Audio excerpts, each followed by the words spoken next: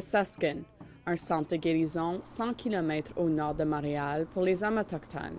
C'est le seul centre de guérison de son genre à l'ouest du Manitoba qui favorise les pratiques de guérison traditionnelles et le retour à ses racines. On pense que c'est petit, l'artisanat, mais non, c'est grand, c'est grand. C'est vraiment les racines.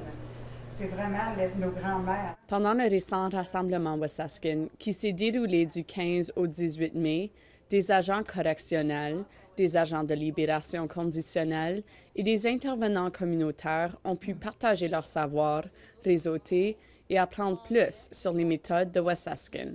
Quand la personne est libérée, bien, si vous êtes un agent qui est dans la communauté, bien, on s'attend à ce qu'on devienne collaborateur, de dire, OK, comment il va le gars? Parce qu'on a tout l'intérêt, le gars ou la fille, le même intérêt, c'est que l'être humain retrouve son équilibre, travaille sur sa guérison. Doc a 68 ans. What's Waseskun mean, you know? Well, Waseskun's right. The clouds after the storm. Il a dû passer 2 ans dans une prison à sécurité minimum avant d'être transféré à Waseskun. Il y termine les dernières années de sa peine de plus de 20 ans. Now, since I've been in this healing journey, of the 7 sacred teachings, the one I'm most in depth with right now at this stage of my healing is honesty. Start with myself. Doc fait beaucoup de bénévolat au centre. Il dit que les cérémonies traditionnelles, les activités artistiques et les enseignements des aînés ont été essentiels à son chemin vers la guérison et à sa connexion avec sa culture Mi'kmaq. You would never seen these tears before. Because the life I lived, it was a sign of weakness in the world I came from. Roger Vachon est un intervenant au Centre Mamouk à Québec, qui assiste les Autochtones en milieu urbain.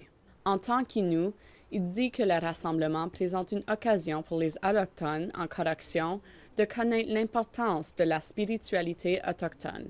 Pour aider nos gens qui sont en dedans des murs ou qui ont vécu des choses difficiles, c'est vraiment le côté spirituel. Les gens vont venir chercher quelque chose de fort là-dedans. Tantôt, on va vivre un sweet lodge, ça va être quelque chose d'important pour ces gens-là, de vivre quelque chose là-dessus. La spiritualité amérindienne commence à revenir, à aider les gens beaucoup. Les prisonniers autochtones doivent atteindre le statut de sécurité minimum pour participer à Waseskun. Mais en 2018, la Cour suprême a statué que l'outil utilisé pour déterminer les classifications de sécurité était discriminatoire à l'égard des Autochtones. Charlie Commando a travaillé à une prison à sécurité minimum et est maintenant un aidant à Waseskun. Il dit que malgré la haute demande pour les centres de guérison, Waseskun est rarement rempli à sa pleine capacité. They basically don't send us a whole lot of people over there. It's up and down. It goes back and forth. They nickel and dime us. You know, they give us peanuts. But correctional services has everything to help them individuals, but they don't help them.